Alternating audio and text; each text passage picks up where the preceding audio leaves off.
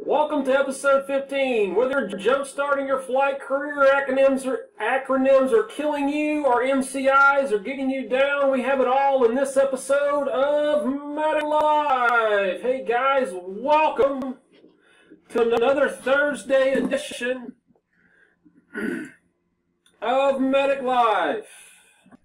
Thanks for joining me. For those of you who are on Periscope following me, I'm going to you're going to see me look down from time to time. You probably see an odd angle for Periscope. Yeah, thanks guys for hanging out with me, watching, being part of the program. If you want to send up some little chats there, you're more than welcome to do so. Trying to try out this new Periscope thing while we do this. So we're just going to get started. We're going to jump right into the show. So tonight's episode is episode 15, and we're going to talk, as a matter of fact, Mr. Troy Schaffer. I want to say a shout out to him. Thank you. Don't know the gentleman personally, been following through a couple different social medias, and writes some very well written articles, good supporting evidence and stuff like that. But he wrote an article this week. And it's called How to Jumpstart Your EMS Flight Crew Career. So I'm going to read a few excerpts for it. I will put down in the description after this is over a link so you can read the whole article for those of you guys out there who are maybe a little interested in it. So the first, and I'm going to read two different excerpts from it. The first thing, he called this section the big guns. And he basically says, what is the tool that can jumpstart your air medical career? So maybe a question you could ask yourself. A mentor. Wow. Your own personal success coach to help you on the right path. So that's what we need. Somebody to help mentor us along. Someone to keep you focused. Someone to get you results. And our goal is, in the end, is to be on the flight crew. So that's kind of our goal. So that's the first one there, the big guns. A little later on in the article, he actually tells us, or gives us 5 tips on how we can get the most out of our mentor. And I think this doesn't just apply to trying to find that flight crew job, or maybe getting yourself prepared to be in the flight service. I think this applies to every aspect. So you can utilize these tips. So here they go. The 5 tips for getting the most out of your mentor. Establish time limits for your mentorship. Be careful on, whoa, let's start that one all over again. All right, be clear on why you want a mentor. What's the purpose of getting a mentor? Establish communication methods and frequency of contact. So maybe you sit down and decide, okay, we're going to every Wednesday, every Friday, we're going to get together, we're going to talk about what's going on, how I've progressed, or goals and things like that that I can do to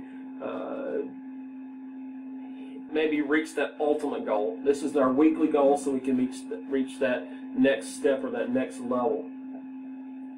Vary the activities you do together. He didn't give any examples, but I think probably a good example would be using different aspects within EMS. So maybe this week you work on airway.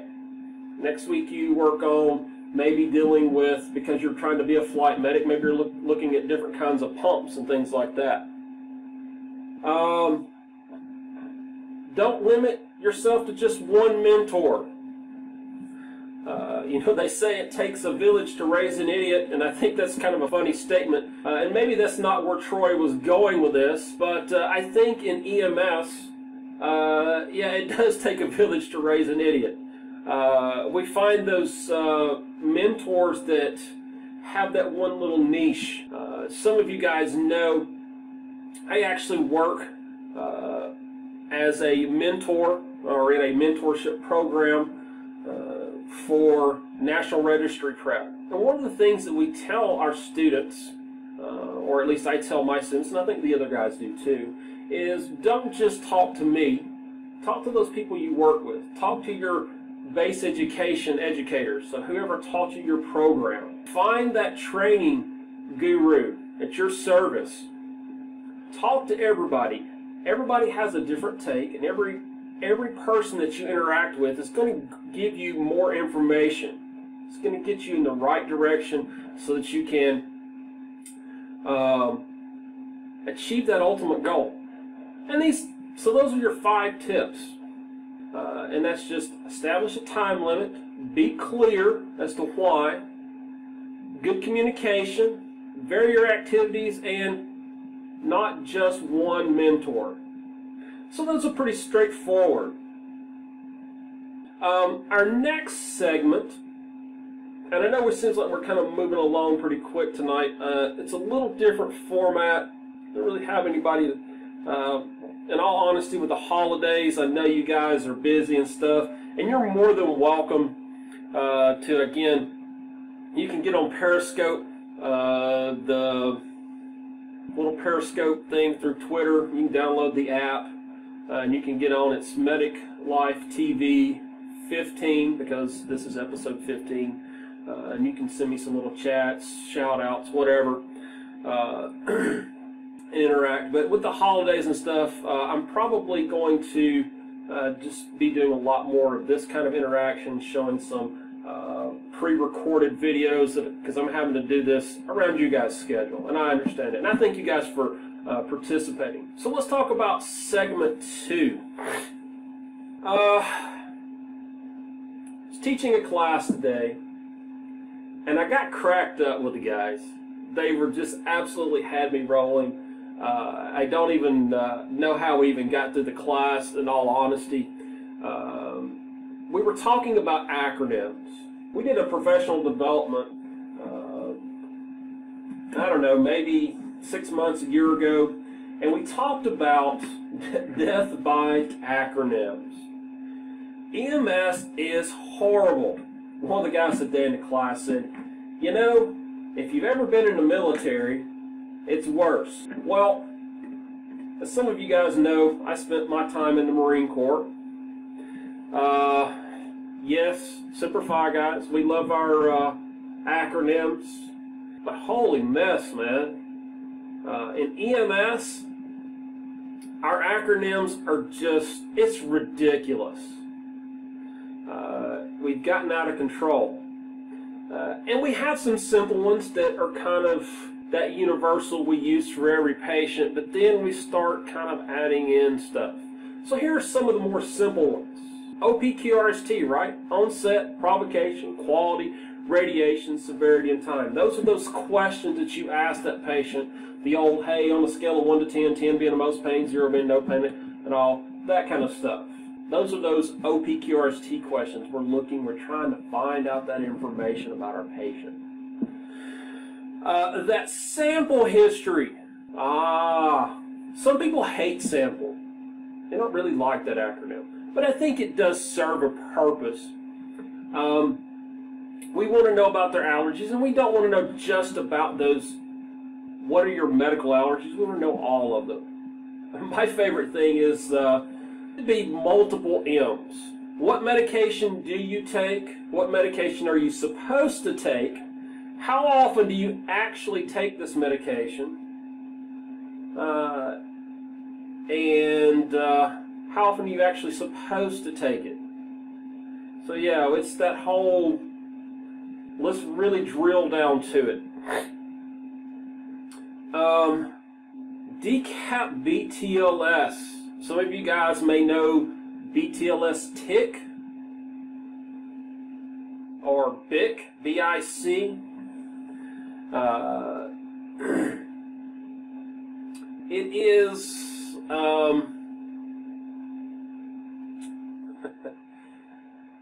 well, it's an interesting acronym. We say it over and over and over, but what does it really mean? Well, what it really means is start from head to toe, and you look at everything. You look for those abnormal findings. We love our acronyms. They're killing us.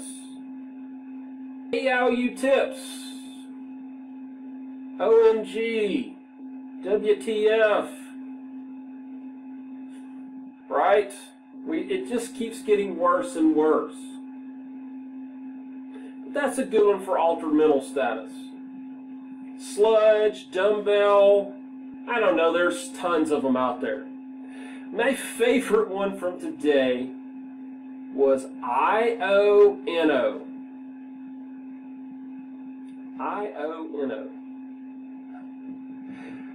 And you guys may be scratching your head going, what? IONO. Well, it was hard for me. I didn't figure it out. If you figure it out, you're smarter than the average bear, or at least smarter than this bear. I don't know. Now, I'm not really sure how you get that from IONO, but alrighty then. So, are there death by acronyms? And I think yes, there is. Not only that, but text speak, text typing in our PCRs, in our everyday life. My question is, and yes, I have a degree in English, so while yes, I'm from the South, no, I don't speak good English. I can write it pretty well. And I know you guys get tickled at me, some of the stuff that I say. But we've got to make a better effort. Let's get away from the acronyms. Let's talk plainly to each other. Let's write plainly. Let's elevate that discussion, that level of debate within EMS. Let's make people see us other than just ambulance drivers. And we can start with something as simple as, let's stop killing ourselves with acronyms. All right. It's been a bad news week in EMS. It really has.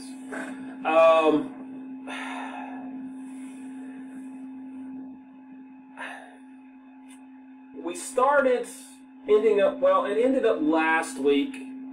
And you're going to hear a rant from the old GT medic today. I told you guys to be expecting it. I don't think he was as happy with his rant, but I think it goes to this last segment really well. And it's about the stabbing in Pennsylvania, I believe it was. But this segment is really about MCIs, shootings, how we respond to that dangerous scene. EMS is inherently dangerous. We go and we show up to people's lives in their worst time in most of the cases. This is that worst event in their life.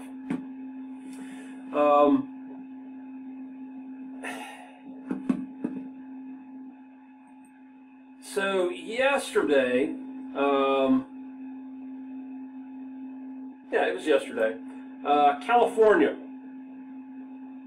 All honesty, guys, I've read some of the stuff. I haven't just been super crazy trying to figure out what all was going on, who was responsible. Don't really want to get into much of a political debate. I don't really want to use my show as a show for political debate or kind of raise the level of debate for politics. I just really want to talk about EMS. So it really doesn't matter who or why. What matters is the safety factor. Some of you guys have probably seen the videos, the pictures, the stuff on Twitter, YouTube, Facebook, the news. however you found out about this, maybe it was through GEMS or EMS One or World or whatever, one of those news outlets that you get information. You've seen these pictures and how we stage and how dangerous it is. And EMS is inherently dangerous, even more so in today's society when, you know, there's that crazy factor. People are just, they almost just don't care. There's a I don't care factor. I think this is very evident with the stabbing, the shootings of this last week. 14 people were killed, 14 people were injured, and it was just ridiculous. They were talking about, I was watching some video, they were saying there were just thousands and thousands of rounds fired. And I'm not saying anything about guns or any of that stuff, so that's not where I'm going with this. What I want you guys to be very vigilant about is pay attention to these scenes. We show up, there's 14, 15, 50 people shot, stabbed, dead, almost dead, whatever. We have to ask ourselves, and I want you guys to be very vigilant. One, are we taking the correct safety measures? Police are there, but are we really making sure that that scene is safe? Is it secure? Are we parking in those lanes of exit? Are we leaving ourselves a way out? So if we have to jump back in the ambulance really quick, and sometimes those scenes get like that. They jump back in that ambulance and let's drive away to a safer location. You know, we hate to leave our patients. We hate to drive away from that scene. But sometimes your safety is more important. You can't provide care. And I'm not telling you guys to leave patients. And that's not what I'm saying. I'm saying look out for your own safety. Think about staging. Follow those. You guys use things like Start and Jumpstart for triage. But you also have those mass casualty plans. If you're not familiar with them, I encourage you, and they do vary from region to region, state to state, how they want you to interact with different agencies. So what I tell you guys is, go look through your protocols. Maybe sit down and talk with your supervisors. Get your service talking about what you're supposed to do, what you need to do in these situations, whether it is something as, and I hate to say simple, but something as simple as you're on the scene and your partner gets injured.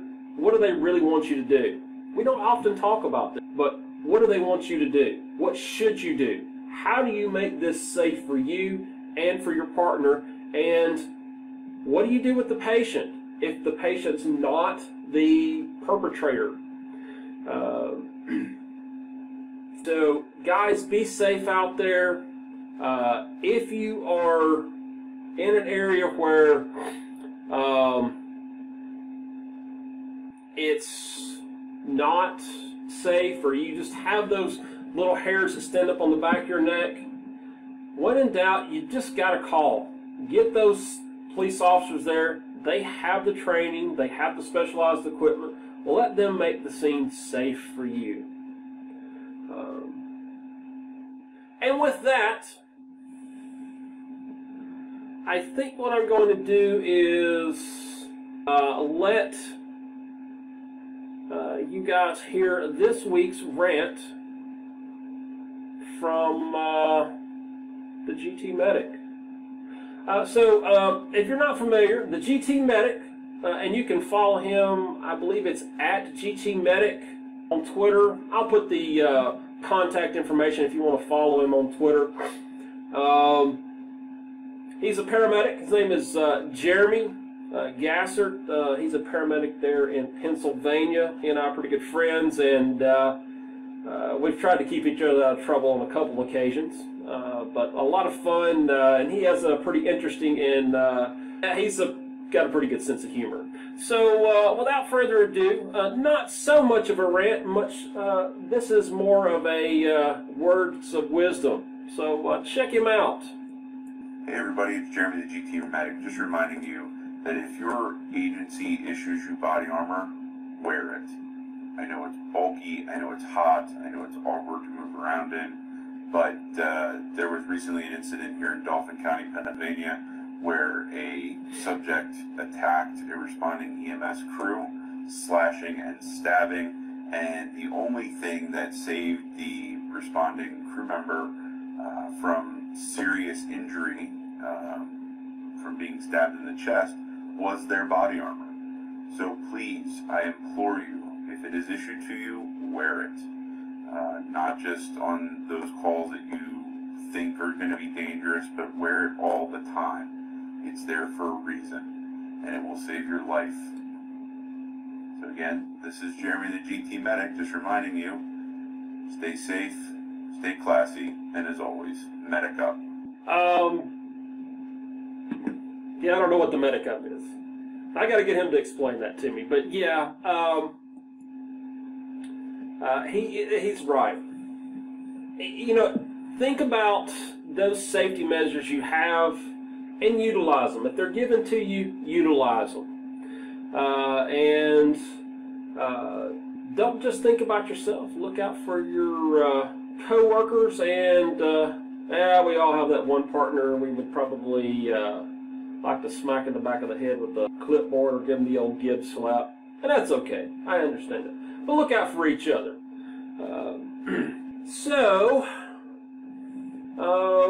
Looks like this week we've talked about a little bit of this, a little bit of that. Got some words of wisdom from the old GT Medic. Not a lot left, guys. I want to thank you for watching. For those of you who have gone to my website, mediclifetv.com, and are watching it there, thank you for doing so. Yes, it's still under construction. There's some pages that kind of probably don't make sense with some information on there. You can still find these because this is posted through YouTube and it's just hosted on my website, Medic Life TV. You can still find me on my YouTube channel. These will be still released on iTunes, Stitcher, Spreaker. If you're into the old podcast thing, if you don't want to sit here and look at my ugly mug, and I get that. It's bad enough I'm having to sit here and see me in a screen off to the side a little bit. If you guys have suggestions for show ideas, if you want to be a guest on the show, if you just want to go, hey, can you talk about this product, or maybe you have, well, I don't know. On my website, you can send me some suggestions. Until next time, guys, stay safe out there. Thanks. This has been another episode of Medic Life.